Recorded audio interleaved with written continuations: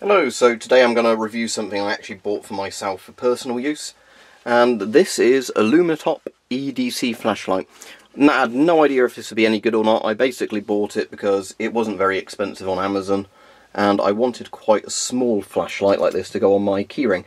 Now, I've reviewed some of the Thrunite ones before, and this is very similar to like Thrunite, sort of equivalent one.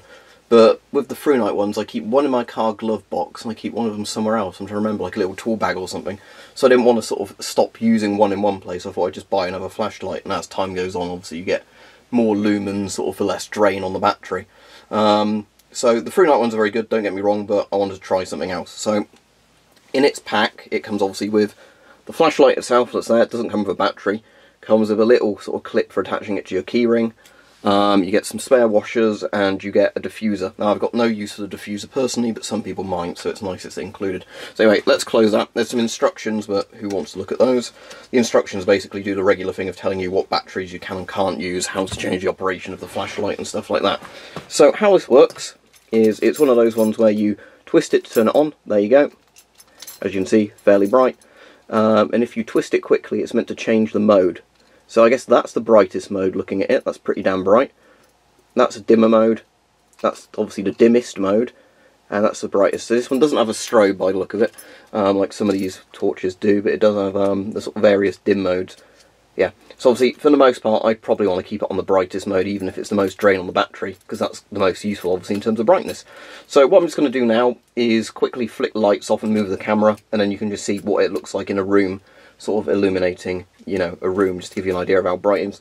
Like I said, this is going to be a short and simple video. It was just, I wanted an EDC torch to put on my keyrings. You'll notice as well, I put the Swiss Army knife on my keyrings now. Only actual reason for that is that way, if I've ever got my keys on me, I've always got the Swiss Army knife on me, for like the bottle opener and stuff like that, and the screwdrivers, just because the amount of times I meant to take the Swiss Army knife out with me somewhere, and I forget to do it. You know, this way it's always on my keyring. Yes, it adds a bit of weight to the keyring, but also it makes it easier to keep your keys in your pocket without them falling out if you're in a shallow pocket. I tend to always put them in the button-up or zip-up pocket with my keys because I'm a bit paranoid and or secure with my keys and things like that. But, you know, weight on keys is always a good thing, because it does stop them, you know, falling out as easily. So there's that, going against gravity. Let's show you what this looks like in the dark. So there we go. Hopefully that gives you a good idea. You can see that this does generate quite a lot of light. Obviously the problem with cameras is they always start auto-adjusting to the light that's available. But on the highest setting, you can definitely sort of see in front of you if you're walking down a little road.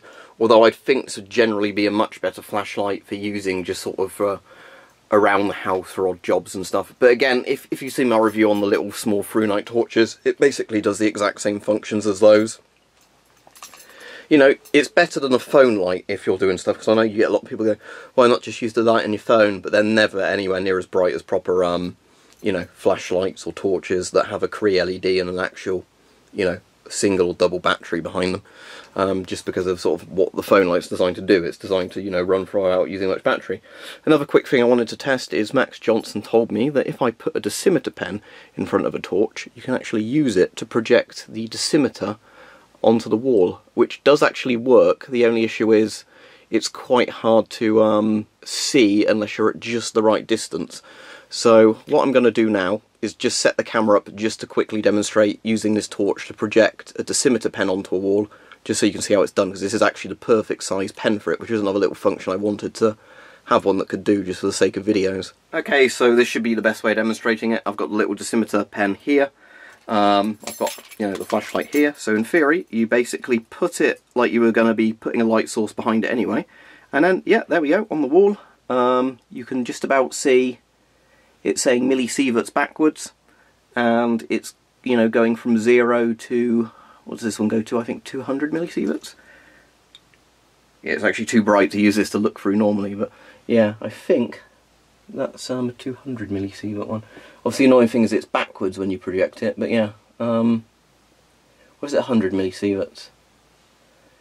Again, it's quite hard to see because again it's not the ideal way of using these, but yeah, I think that's, is it 100 millisieverts? I really cannot remember. Is it 0, 10, 20, 30, 40, 50, 100? But anyway, yeah, there you go. So you can use these to project dosimeters onto walls if you really wanted to. You know, I don't know what the ideal distance is.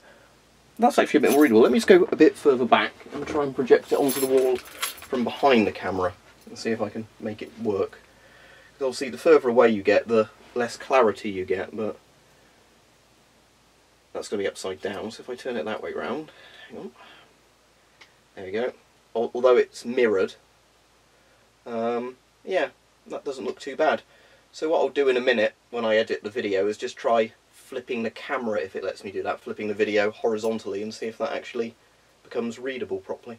But yeah, that's quite good. You have to project it onto like a white surface for it to be visible. It works quite well out of the camera doing it on the ceiling, but yeah, it's a cool little trick with these Dosimeter pens. Certainly easier doing that than trying to film down them. So yeah, there you go. If that's showing up, there you are.